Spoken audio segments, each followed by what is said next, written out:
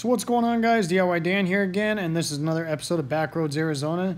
In this video, I'm actually turning one of my sheds into a garage.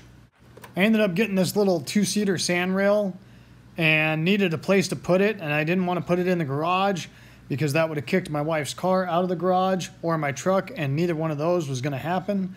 So I had the same problem when I bought my first RZR, not wanting to take up a spot in the garage. So I got this enclosed trailer, insulated it, and made it its garage plus its transportation, and this setup's been working great. So I didn't end up getting a lot of footage on the actual build of this, guys, but I am going to go through and explain it because I really didn't know how it was going to come out or whether it was going to work, so I wasn't sure whether I was going to do a video, but it actually works pretty well, and it might come in handy for something you guys are doing as well. Obviously, it still needs some paint.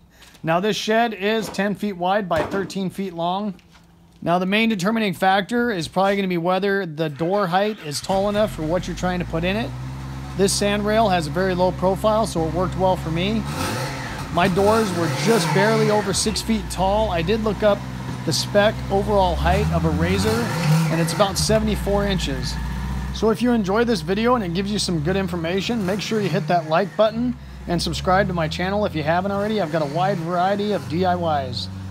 My whole concept of my channel is to give you guys the most information in the least amount of time as possible, so I don't waste your time. So let's get to it.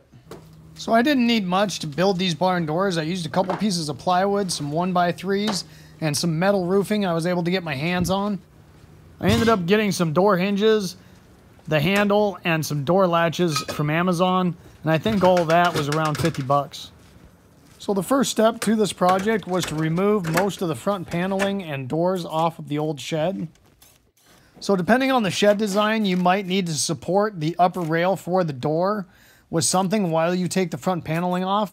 On my shed, there was a top bar over the door that went completely from side to side, so it supported it just fine without the paneling.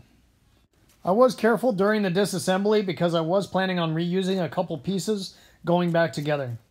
So I did end up using the skinnier piece of paneling I took off to extend the side of the shed a little bit, and went ahead and anchored it back into place on the top and the bottom. So the only reason this worked is this shed is 10 feet wide because you do still need a little bit of front paneling, probably 6 to 12 inches, just for structural reasons, side to side, to support that bar that is over your door. I removed both doors and got those out of the way. Before I had gotten my hands on the metal roofing, I was thinking about trying to use the doors and the front paneling for the outer shell of the barn door. I didn't want to go any wider than 4 foot for each barn door, just because I didn't want to have to seam 2 pieces of plywood together. So I used some metal I had as another spacer. I put one of those on each side because I was about 4 inches shy of making those 2 4-foot doors fit. I ended up using some 2x6s to reinforce the corner of the shed on the inside. I used some L brackets to attach the 2x6s to the reinforcement for the side of the shed, and then cut a couple 2x4s at 45 degrees to attach the 2x6 to the floor, and I did that on both sides. I was almost going to put a beam across the top as well, but that upper bar that was supporting the doors was actually pretty tough, so I decided not to. I just attached the heavy-duty door hinges to that 2x6 with some long screws from the outside, and then used some shorter screws on that thin plywood to attach them to the door. So because of the price of plywood right now with COVID, I got a little thinner sheet than I would have if it had been cheaper.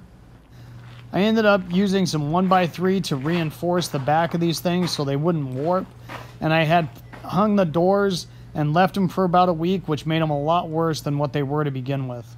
I clamped the pieces to the front, marked out with a pencil where I needed to do the cuts, and along each side of the 1x3. So when I moved the boards to the back side and clamped them, I knew where to drill and anchor them. So I was able to get some old metal roofing for practically nothing. Right here I'm just making a cut with my grinder because the one was going to be a little on the wide side. Once I got those cut, I just anchored them to the plywood with some short screws. Once I put those 1x3s on the back side and I attached the metal roofing to the front side, there's practically no warpage left in the board. And I overlapped the corrugation of the metal roofing so that the outer door holds the inner door tight all the way down. Once I got those anchored, I realized because of the corrugation of the metal roofing, I might get water inside the shed. So I found this little L-shaped sheet metal in the rain gutter section at Lowe's, and I grabbed a couple pieces and just anchored that. So if it does rain, the water's gonna go on the outside of that corrugation instead of the inside. I bought these spring-loaded latches off of Amazon. I think I paid about 20 bucks for them. They're a 1/2-inch dowel pin with a spring load, so it holds them shut. And then I just used some miscellaneous brackets I had for that pin to hold into. So that's gonna wrap it up for this project, guys. I actually got this shed for next to nothing because I found it on Craigslist. Come tear it down and take it and you can have it. So I did that, built a floor for it, and it's been used for quite some time. Then when I got this sandrail, I didn't want to store it in the garage, and I figured if this project didn't come out good, I wasn't out much as far as the shed goes, so I figured I'd give it a try, and it actually worked out pretty well.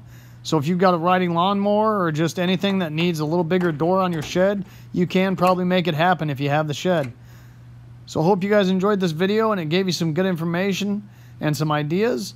And if so, make sure, once again, hit that like button and subscribe if you haven't already. I'd really appreciate it. And I hope to see you next time. Later.